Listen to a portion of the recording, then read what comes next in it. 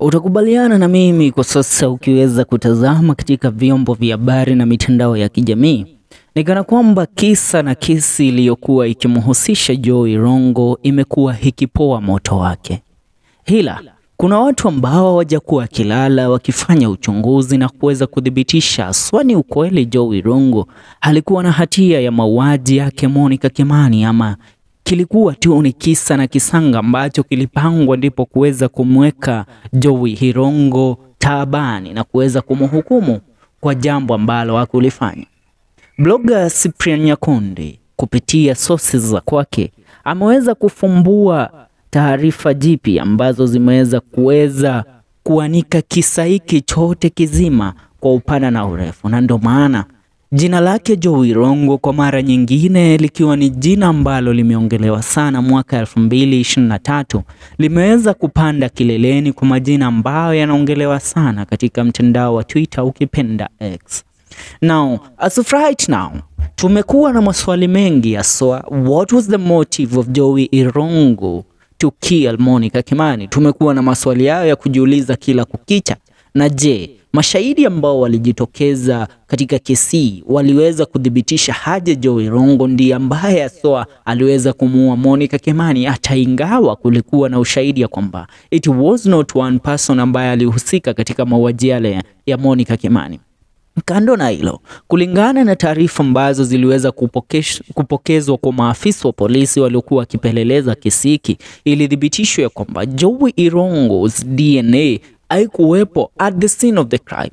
So how comes Jowie Irungu was convicted of this murder? Now we want to look at the evidence and the witnesses on every aspect kulingana na chapisho hili la Cyprian Nyakudi ambalo ni chapisho limepanda kileleni kwa mambo ambayo yanayozungumziwa sana katika mitandao ya kijamii.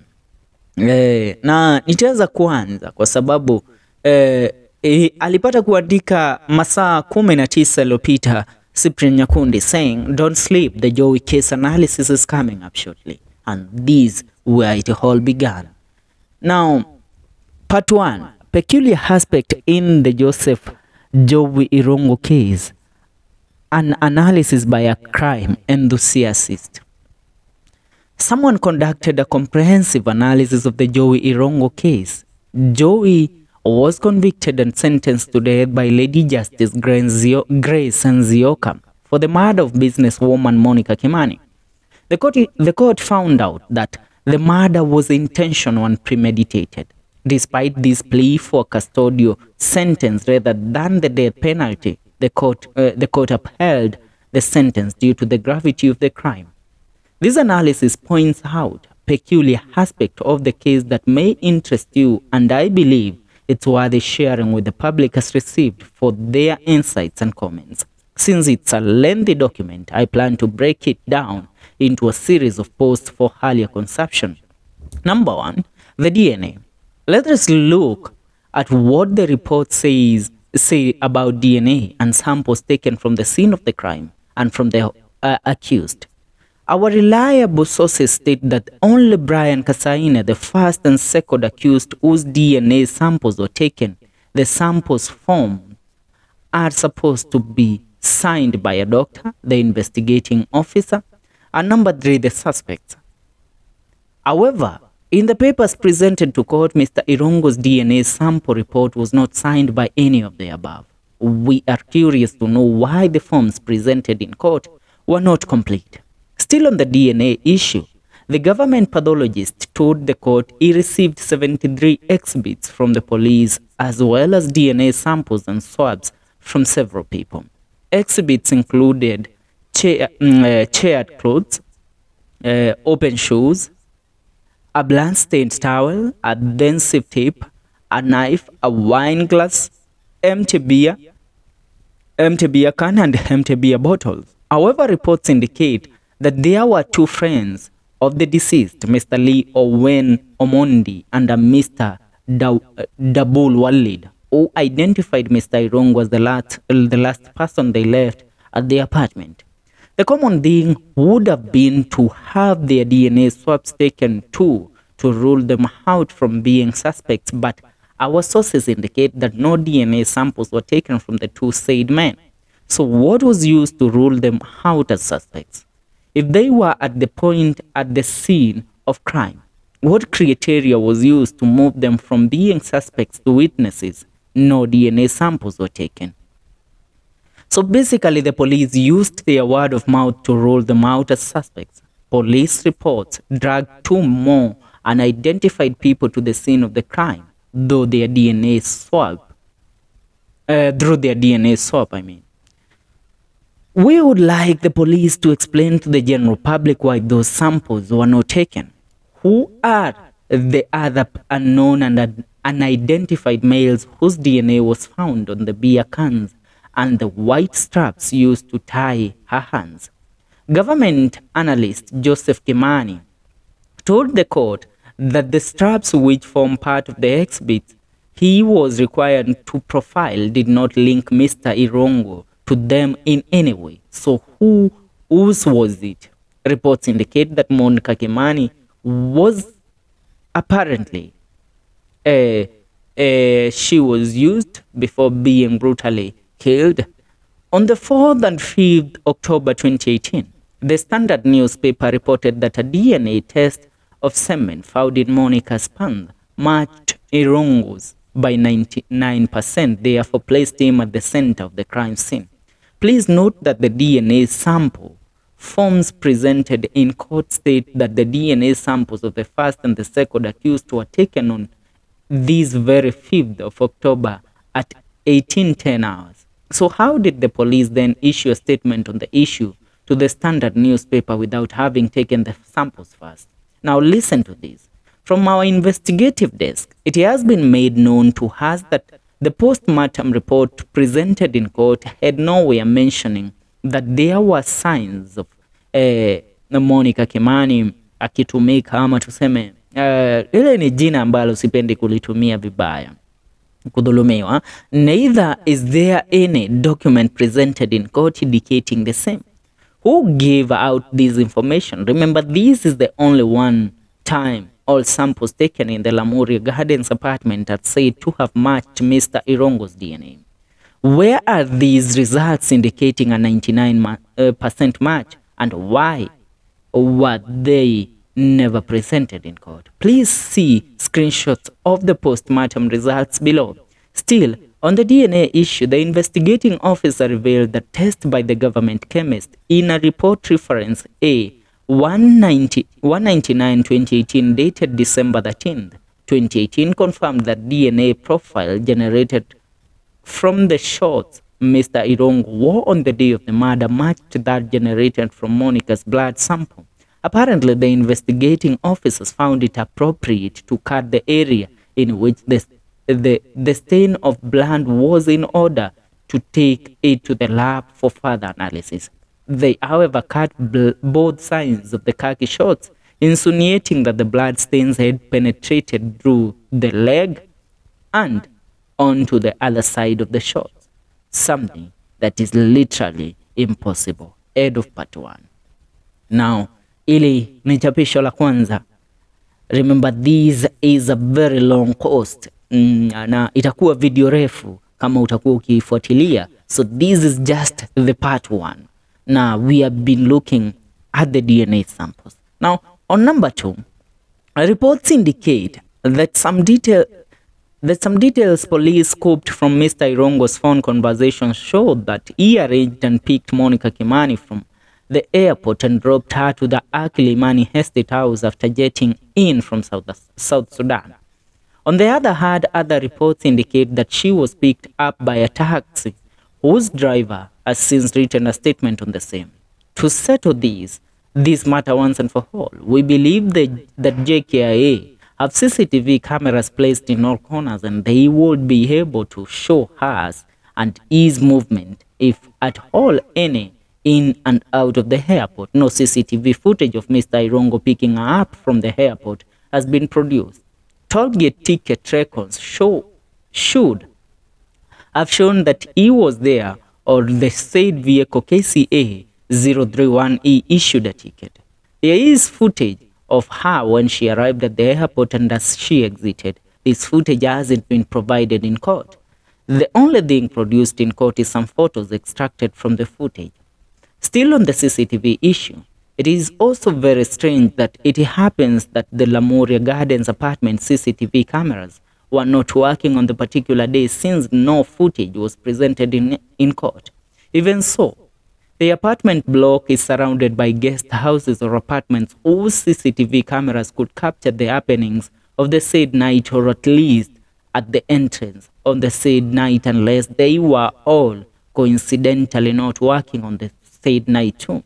Nothing of the sort has been presented in court to prove beyond reasonable doubt that indeed Mr. Irungu was there. The investigating officer said this in court, and I quote, "My team did not ask security guards about CCTV footage of events at Monica's house because they were only interested in securing the murder scene." Really? Really? According to the defense side, Mr. Irungu is said to have been waiting for Ms. Maribe at Roadhouse Grill restaurant along Dennis Sprint Road, as it was the norm for him to pick her after reading the 9 p.m. news. It is said that Ms. Maribe asked him to meet him at Club 4040 instead. M-Pesa statement paid at the said establishment can prove that he was there. CCTV footage from the two places, even though this was not presented in court, can show that what time he was there and the time he left. Nothing from these places have been presented in court, even though the interviewed persons from the said clubs confirmed indeed Mr. Irungu was there at the said times. We continue. Remember, this is the part 2 of the story, and as I said, it's a long story which all of us are looking at from every aspect. Remember, this man was found guilty of murder and he was sentenced to death. So why at any moment should we leave out any details of Jowie Irungu being linked to the murder of Monica Kimani? Now, on number 3, the call logs. I have obtained the call logs of the deceased and of the first accused between 18th and 21st September 2018. The logs as shown below can clearly show that there is no time the two had any communication between them. No calls, no SMS, no nothing. This is the official report from Safaricom. Our phone number then was 0715 77 58 56, while his was 072701 0675. Where did the reports that the two and talk to each other come from? Did the media cook stories up, or were they fed with cooked stories and as usual did not bother to countercheck? Still on matters call. According to the deceased brother's statement, he had tried calling his sister's phone in the night and in the morning, but it went unanswered. The phone went off at around 11:37 a.m. the following day. Reports indicate that 2 of her phones had been immersed in the bathtub. If the phones were in the water, there is no either way of them would have been still on the following day while immersed in water, not even hours after the alleged time of murder. It is said that waterproof phones can stay underwater for a limited period. Usually this time ranges from 5 to 30 minutes. From the call logs below, we can see that the last communication she made was an SMS sent to 2519 and another before sent to 0722 54 9005, which was responded to at 2320. A number also received some calls up until 10:28 the following day, even though the calls went unanswered. Can a phone survive in water for more than 12 hours? Thereafter, you can see the phone went dead completely, as the IMEI phone model did not register anymore as per the call logs below. So, if the murder took place the night of the 9th, how could the phone, which has been immersed in water, still be operational hours later? Here, as you can see, We shall be posting this. These are the call logs from Monica KIMANI's phone number. Now continuing, heading to story to part 4 of this story. Witnesses, or number 4. According to our sources, one of the witnesses is the watchman on duty at Lamoria Gardens apartment on the 9th of September 2018. According to him, the policy of the apartment indicates that for someone to access the apartment, they need to call the residents to say, oh, the visitor wasn't there, after they would take the said visitor's detail before letting them in. However, in his, the watchman typed statement, it indicates that he said he was under instructions from the deceased not to take records of the other gentlemen, but one, hence the names of the other visitors were missing. The said witnesses in the victim's apartment names were not in the visitor's occurrence book. In his written statement, Mr. Lee Owen Omondi, who is said to be one of the friends at Monica's apartment, says he left the apartment at 10:40 p.m., leaving Mr. Irungu there. However, on the visitor's occurrence book presented in court, the ID card belonging to one Dominic Bisela, allegedly used by Mr. Irungu to access the apartments, is registered to have arrived at Lamoria Gardens at 23:21 and left at 23:31. 10 minutes. So, can you tell me that 10 minutes was enough for Mr. Irungu to drive to the scene and do what he is said to have done? But apart from that also, we want to look at this guy. This guy says, Mr. Lee Owen Omondi says he left the apartment at 10:40 p.m. and he leaving Mr. Irungu there. Remember, Mr. Irungu arrived about 50 minutes later after Mr. Lee left. So it is either Mr. Omondi was also coerced into telling the made-up narrative and was never in the house to begin with, since his name is not on the occurrence book. Either Mr. Irungu was never there, hence the missing CCTV footage, or someone somewhere is playing us all big time. Now, see the images taken from the occurrence book below, as well as except from Mr. Omondi's written statement. Yeah, these also, we are placing it on this video. You can see it. Police case number 10:30 and 10:30 p.m. and 10:40 p.m. There you can see the details will be on this video. Now, going forward, remember this is number 4, or the part 4 of the story. Heading to number 5, and number 5. Jowie shooting himself. Maribe's nanny mysteriously dying in Terihan Chebet's house. Still on the witnesses issue, according to the documents sent to our desk, there are some contradicting statements from the initial written statement from the witnesses and the typed ones in court. Case in point is the then Jackie Maribe's house girl, Miss Pamela Kembo, and Brian Kasaines on matters surrounding the night that Mr. Irungu allegedly shot himself. According to Pamela, she never had any gunshots.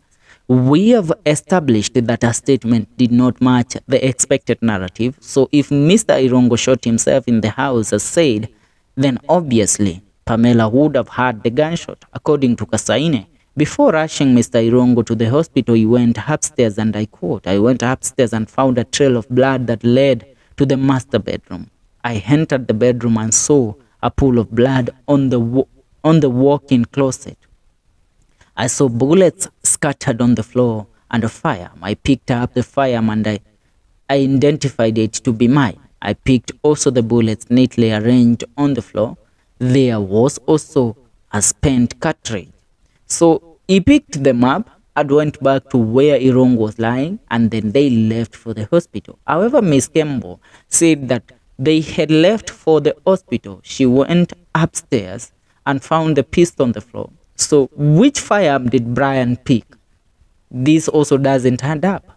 he was not able to answer to these allegations during the recent hearing held on the 29th September 2021, claiming that he was feeling confused, nauseous, and could not remember everything.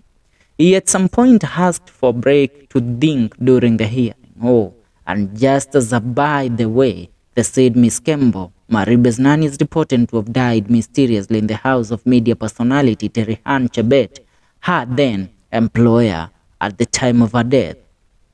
Coincidence? We don't know. Now, see below the contradicting statements, as you can hear them. I want you to listen to them carefully. On the issue of the accused having shot himself, the same has not been charged with the offense or with having illegal weapon. On 25th October 2021, the doctor's representative was unable to prove in court that indeed Mr. Irungu had shot himself.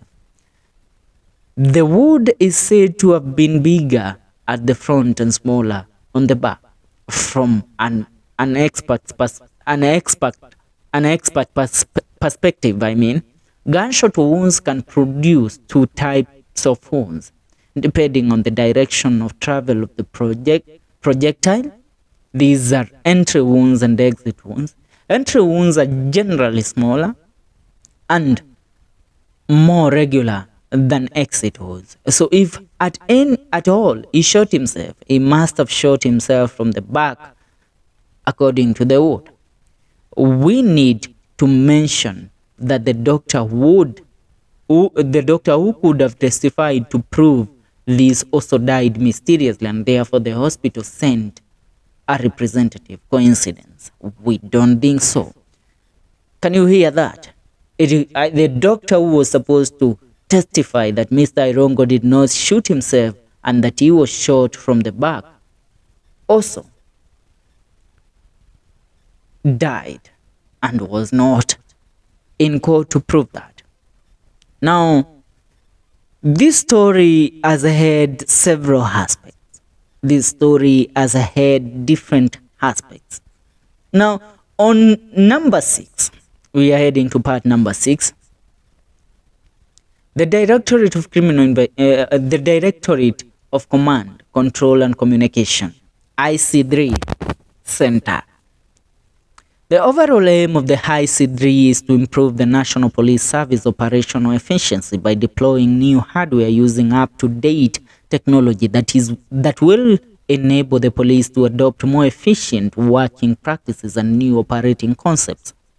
The IC3 operations integrate the command, control, and communication functions. One of these functions is the automatic number plate recognition, ANPR, control systems to control all ANPR equipment and archiving, retrieving recognized license plates. According to reports, images of the car Mr. Irungu was driving on the said dates, KCA 031E, that were captured by police cameras on the road from Dennis Prince Road to his residence in Langata showed that the driver was in the company of another man. The same report is also supposed to show Mr. Irungu's movement from the day of the murder up until 21st September 2018. IC3 trajectory movement of KCA 031E show very well the incoming of Mr. Irungu from their residence home in Langata. However, on the said date of the murder incident, referring to a witness, Mr. Lee Omondi, already testified that in his interaction with Mr. Irungu at Monica's apartment, Irungu had mentioned that he resides in East Lee. The prosecution has tried to match this statement by trying to manipulate the IC3 images. Some of the images that have reached our desk are shocking. We need to mention that before an arrest is made, the investigative officer needs to have collected all the evidence needed for prosecution. This means the images we have are the ones that were presented in court as evidence of Mr. Irungu's movement on the said dates. On 26th October 2021, the prosecution stated in court that they had made a mistake and wanted to be allowed to file new images after realizing their manipulation had been noted by the defense team. The judge rejected this appeal. The mainstream media will never report this. Below is the true copy of the original certificate that indicates that the IC3 report was received and signed by the relevant authorities. Now, this case continues to get deep and deeper. Remember, we are on part 5 of this, and Kenyans are going crazy. Kenyans are going crazy on this. Kenyans are going crazy on this.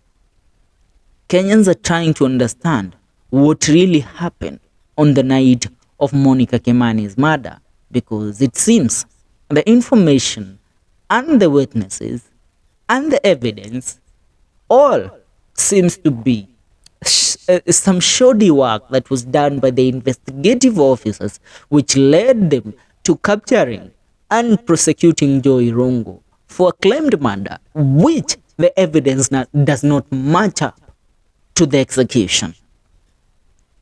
Now, on number 7, final peculiar aspect in the Joseph Jowie Irungu case, who owns KCF 031E.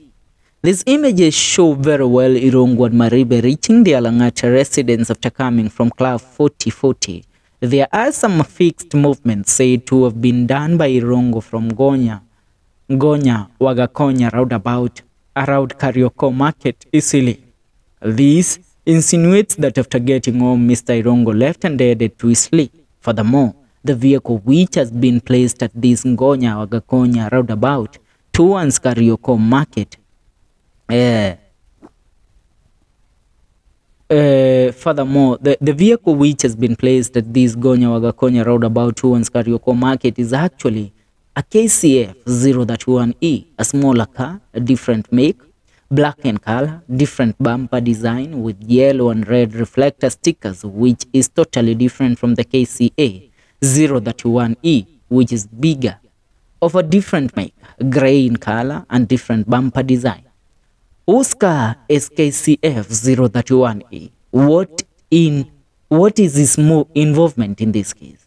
This is a clear indication that the IC3, which is under the office of the Inspector General and has been provided by the military of the Ministry of ICT, has allowed the prosecution to manipulate and place a suspect somewhere. It was not just in order to fix the charges put upon him and infringe the judiciary system of justice from knowing the truth and instead hurting the innocent. Who authorizes the manipulation of the IC3? Because the forms were signed by some authority. Did they really verify the information they are in? Yeah, this case continues and new details continues to come in. But this one that has been exposed by blogger Cyprian Nyakudi is a masterpiece. Is a masterpiece. Is a masterpiece on what really happened on the day that Monica KEMANI was killed. And a lot of Kenyans are coming in with different explanations on what they think. And on our final remarks to this video, remember right now we are at 28 minutes because we don't want it to go to 1 hour. Because we were just reading the details there. I want to just try and look at it in another perception. Was Jowie Irungu fixed? And if he was fixed, why? These fresh details that have emerged on how government did a bogus investigation that saw the judiciary prefer death charges on Jowie Irungu over Monica KEMANI's death. According to an exclusive exposé that we have read by Cyprian Nyakudi, state witnesses on different occasions gave conflicting information such as wrong car number plates, failure to produce CCTV footage to prove indeed Jowie Irungu visited Monica KEMANI's house, and failure to reveal the identity of two individuals whose DNAs were found in the semen extracted from Monica KEMANI's body. Also, witnesses were supposed to testify on behalf of Jowie, including a doctor and a house girl belonging to Jackie Maribe, died in mysterious manner. Who killed Monica KEMANI and why? Because as we have always told you, the motive of Jowie Irungu killing Monica KEMANI has never been provided in court. Jowie might be innocent. Why frame poor Kenyan. I'm not saying that he is. All we are saying is that if information comes to light and new details comes to light in regards to a certain case, reviewing the evidence from the, let's say, even from a journalist perspective of view, and finding that the information given by witnesses contradict, then you will find, let me tell you, if you are at the scene of the crime and you are giving the real details of what happened at the place where you are, and we didn't come to ask about that, let's say 2 years later, it's just 2 days or 1 day ago, you should be able to account for your movement, to account for every detail that happened that day or that night. Now the question is, who killed Monica Kimani? And who is trying to fix Jowie Irungu? Why give Jowie Irungu a death sentence, even though the witnesses' statements were contradicting? This is Janjala Mjini TV. All I can ask of you is to make sure that you subscribe. See you in the next video.